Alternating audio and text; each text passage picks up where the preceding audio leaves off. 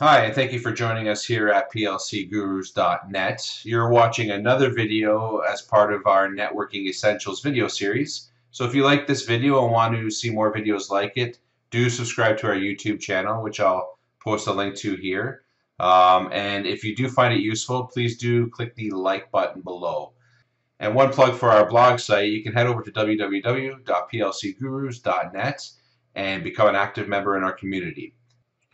Okay, so in this video, what we plan to do is demystify what all of these IP addresses, subnet, gateways, what does all of this mean? And really what we're going to find is it's nothing more than an address which uniquely identifies a computer, PC, or PLC on a network so that communication can happen. So you can see here I have a typical Class C private address, IP address that is at 192.168.1.10.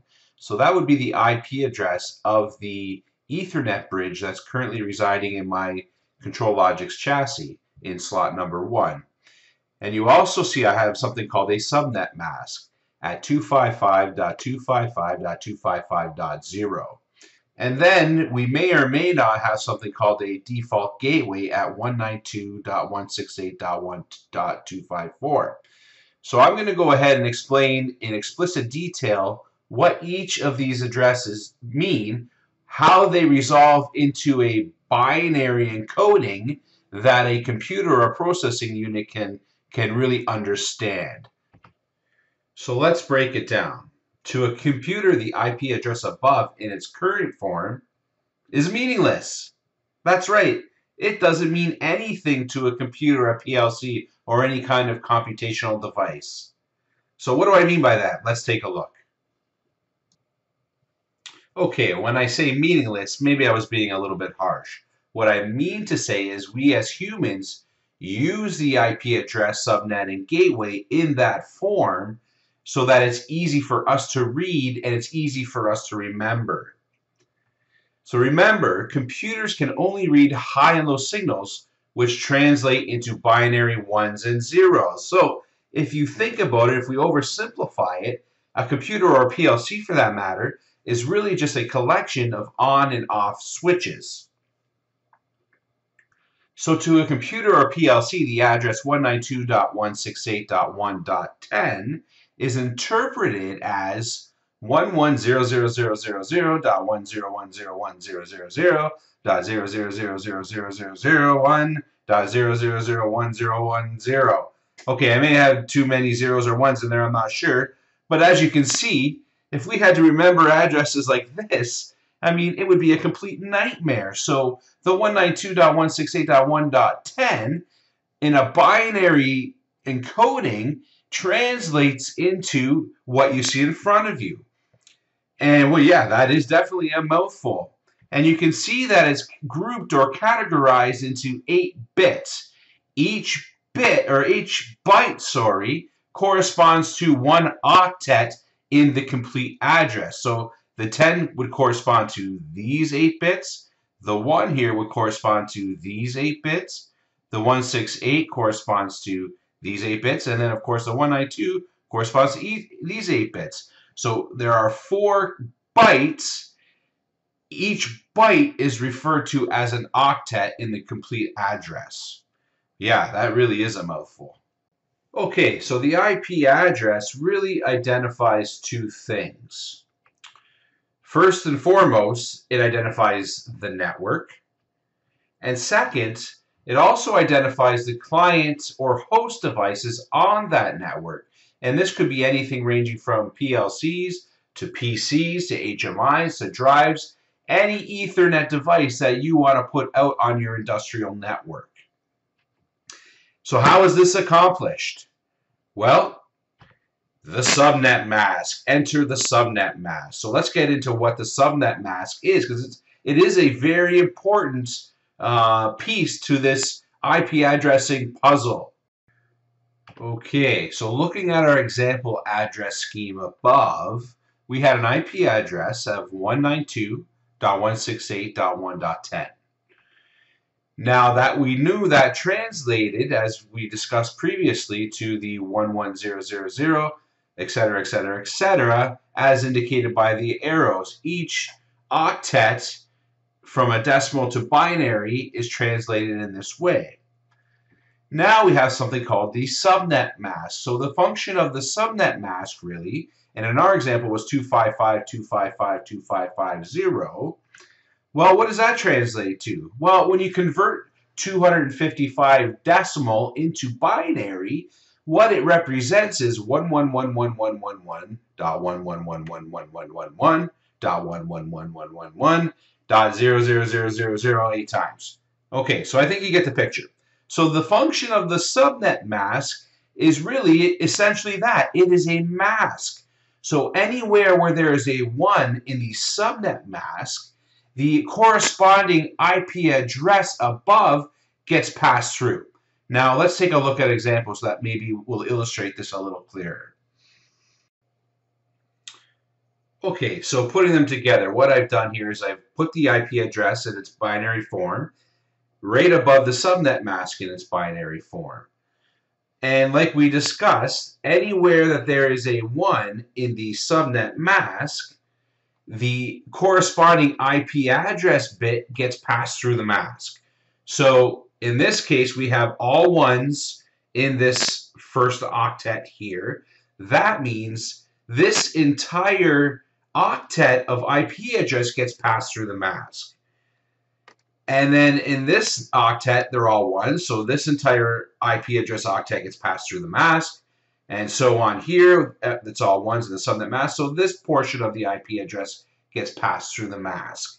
And then notice that in this last octet, all the bits are 0, so that means none of these corresponding IP address octet here gets passed through the mask. So what does this all mean? Well, anywhere where there is a 1 in the subnet mask, either a portion or the entire octet of the IP address gets passed through. And that means that that portion of that address identifies the network. Okay, so notice here we have all 3 of these octets are getting passed through the subnet mask. So that means the 192.168.1 identifies the network. So in that same reasoning, we have zeros here in the subnet mask. So that means that this last octet here is reserved to identify the hosts or clients or PLCs on the network. Okay, I hope that makes sense. Let's take it a little bit further. Okay, so to summarize what we just discussed, we have 1s in the first octet of the subnet mask, so the 192 is part of the network identifier. We have 1s in the subnet mask for the second octet, so the 168 is part of the network identifier. We have 1s in the third octet of the subnet mask, so the 1 is part of the network identifier.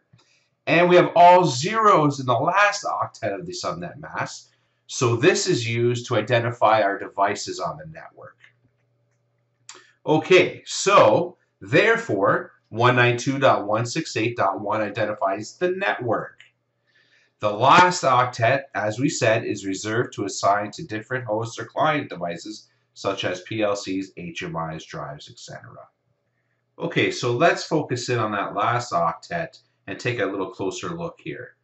So let's blur out the network identifier portion of the IP address now and focus on the client portion of the IP address. So recall, we can only represent a number between 0 and 255 using 8 bits. Remember, 255 is all 1s in the 8-bit placement. 0 and 255 are reserved. So 0 is used to identify the complete network, so i.e. in this case would be 192.168.1.0. So if you're talking to somebody, you say, oh, someone asks you, hey, what network is that on? What network is that PLC on? You would say, oh, it's on the 192.168.1.0 network. And likewise, the 255 address is reserved to identify broadcast messages. So if you haven't watched my video on IP communication types and what broadcast messages are, I do encourage you to check out our video on that, and I'll include a link here to that video as well. So to summarize, we have allocated, and this doesn't always have to be the case. The subnet mask doesn't always have to be as it is here. I mean, most commonly in industrial networks, in private Class C networks, you will see a 111.111.111 or 255.255.255.0 subnet mask, but that doesn't have to be. But when we do that, we limit ourselves to the number of hosts or client devices on the network to between 0 and 255 minus the 0 and 255. So effectively, we have 254 usable IP addresses. Okay, so let's do a quick test. So what if we did go ahead and change the subnet mask in our previous example to 255.255.0.0? What is the new network identifier? What would identify the network in this case? And how many hosts, clients, or PLC or industrial Ethernet devices can we have on that network that is represented by a subnet mask 255.255.0.0? Let's pause the video, give you a chance to think about that, and using what we know now, see if you can sort it out. Okay, so how did you think you did? Let's take a look. So here's our address, D192.168.1.0 in binary format, of course, because that's the only way the computer understands it, or PLC understands it. Then we have the 255.255.0.0 subnet mask laid out here in binary format as well. And now we go ahead and run our IP address through the mask. So you can see here we have all one, so 192 is part of the network identifier. Good. And then in this portion, or this octet of the mask, we have all one, so 168 is part of the network identifier.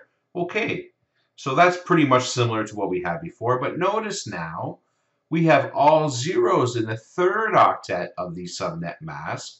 So that means that this portion of the IP address here is reserved to assign to hosts. And likewise, the last octet is also zeros in the subnet mask. So that means that these 8 bits, or this entire octet, is also used to assign to client or host devices. Okay, well that's going to change some things. So in this case, 192.168.0.0 is the network identifier. And we can have a maximum of 65,534 hosts or clients or PLCs, HMIs, what have you, on your network, all talking to each other on this network. Wow, that's a lot of devices. And more explicitly, we would have a address range of 192.168.0.1 through 192.168.255.254. Wow, that is a lot of addresses, all on the same network. So of course, you would probably never see this, but this is what takes us into something called subnetting, where we can start to get very clever with the subnet mask. We don't have to keep this whole octet zeros. We could just say keep it 1111110 and give us more usable addresses on this network. So you can see here we have a lot of flexibility and a lot of power by using this subnet mask.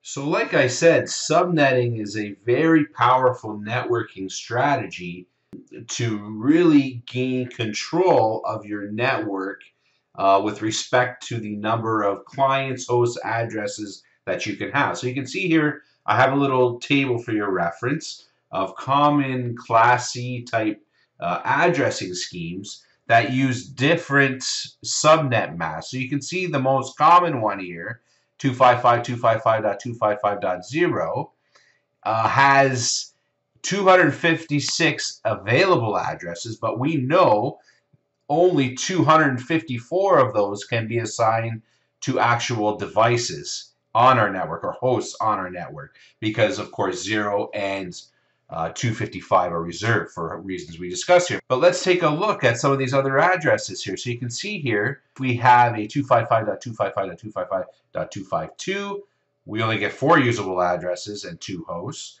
So moving along here, you see if we have a 255.255.240.0, we have 4,096 addresses, of which 4,094 can be assigned to hosts, etc. So you can see here, depending on what the subnet mask is, really determines what identifies the network and how many hosts or devices we can have on that network. Okay, so what's left here? So IP addresses. We discussed IP address and what the 192.168.1.10 or like or similar address represents. So check mark.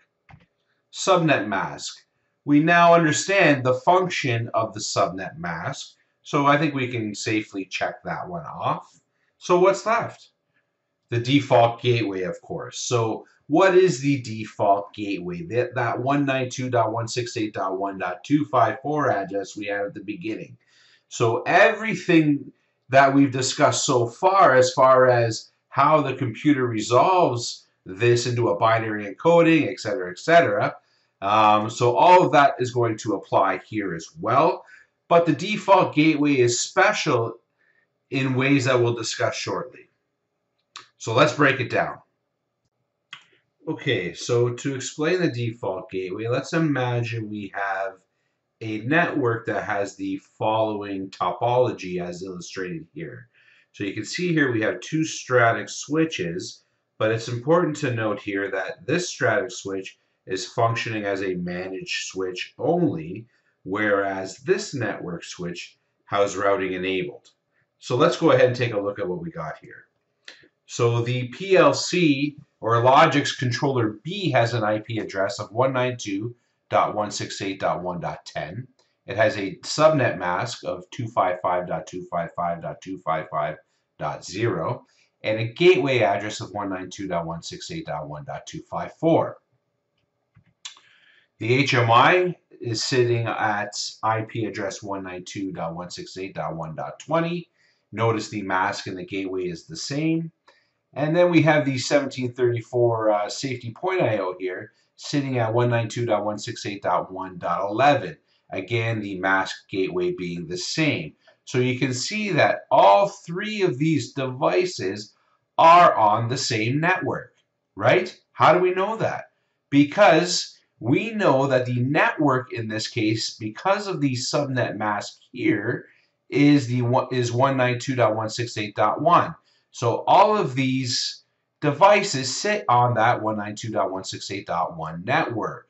And then, of course, that last octet, because of the 0 in the subnet mask, uniquely identifies that device on that network. So moving along, we can see the uplink port here of our static switch is connected to the router, the router's uplink port or gigabit port here as well. And you can see that this interface here is configured for 192.168.1.254. So how does this work? Okay, well, before we do that, let's take a look at what these devices are currently set at. So you can see the line controller A PLC here is on a 172.16.1.10. And you can see here the subnet mask is the 255.255.255.0. And the gateway in this case is 172.16.1.254. And then the HMI is 172.16.1.20. So you can see that this line control and this HMI is on a completely different network than these guys over here. Right? Good. Now let's go back to our interface here. So you can see the interface or the uplink port of our switch. This interface is configured on 192.168.1.254. So what is going to happen here? Okay, so let's say that this PLC wants to communicate with the line controller. Well, you can see here, they are on two completely different networks. And when this PLC tries to communicate to this line controller A, it doesn't know how to get there. Like I said, they are on two completely disjointed networks, which is why we need the default gateway, and which is also why we need a router to bridge two different networks. So when this controller realizes that it can't communicate directly to line controller A, it shouts out to its gateway and says, "Hey, gateway, do you know how to get me to 172.16.1.10?" And of course, the gateway happens to be the router in this case. And the gateway says, "Yes, I am connected to 172.16.1.10. I can get you there. Let's make it happen." And so that's really, I mean, obviously I'm oversimplifying things a little bit here. I mean, this really would kind of bridge outside of the scope of this discussion and get into more advanced topics such as routing and VLANing and these types of concepts. But sufficient to say, for the purpose of this video, the gateway address functions as a mechanism to bridge two disjointed networks so that they can communicate. I hope that makes sense. So to summarize, the default gateway provides a mechanism for host clients on one network to communicate with host clients on another completely different network. Okay, so just a recap. IP addresses, check. We know what these are and what they're used for and how they're made up. Subnet mask, check. We know the function of the mask. We know how it's composed. We know how we can manipulate the mask to change the network identifier and give us more or less clients on any given network. And then, of course, the default gateway, check mark. So I hope you've enjoyed this video. I hope you found it informative. Please do subscribe to our channel and check our website and become a guru at www.plcgurus.net.